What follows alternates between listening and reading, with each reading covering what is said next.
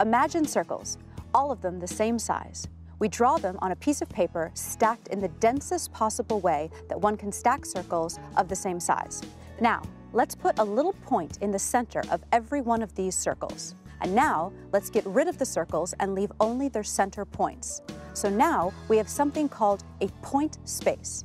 This point space is one that represents the densest packing of two-dimensional circles of the same size, right? Now, let's talk about the densest packing of 3D circles, or spheres. Now let's add points in the centers of all of our spheres while they're in this dense arrangement. And again, let's get rid of all of the spheres and keep only the points that represent their centers.